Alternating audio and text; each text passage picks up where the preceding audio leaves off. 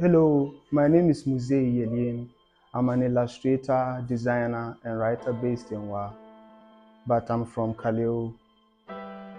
I studied publishing studies at the Kwame Nkrumah University of Science and Technology, and I majored in design and illustration. Since I was a kid, I was always interested in the arts, so I found myself always drawing, watching cartoons, and engaging in creative endeavors. So I had the chance to go to KNUST to learn a creative course, and it was there that I saw that there were a lot of possibilities in the creative industry.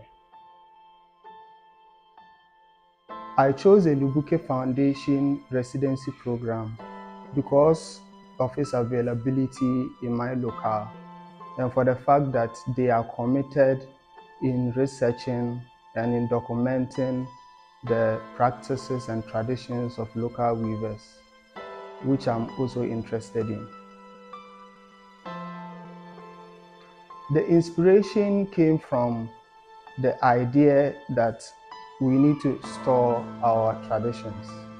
So meeting the weavers and talking to them gave me that inspiration to tell the story.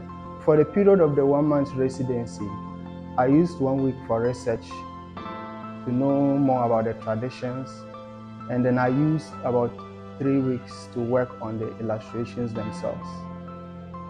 So interacting with the weavers was easy for me because I'm a native. Because I was able to speak the Dagari or the Wali language, it was easy for me to ask them questions, and I got to understand them clearer, understand the nuances behind what they do, and they were excited in having someone interested in their works. I chose Karim Mahama, popularly known as the Boya Man, because he has been in the weaving industry for a very long time, and he has a wealth of cultural knowledge, which has informed two of the artworks that I was able to do. For Charlotte, she came from Benin, and it was interesting to know that people from all over West Africa engage in weaving. And I was generally interested in the story she had to tell about how she came here and how her practice goes. For the residency program, I learned a lot of things. For example, I learned that the way people wear their hats in a gathering or their traditional hats, they all have meanings.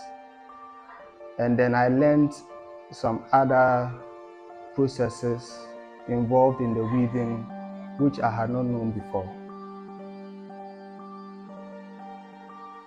I would like to tell the foundation that I'm very grateful for them having me here over a 1 month period, and I'm happy that they've given me the opportunity to share my ideas and to collaborate with the local weavers. And I hope that as an organization, they'll keep on bringing programs like this to help artists and artisans show their work to the world.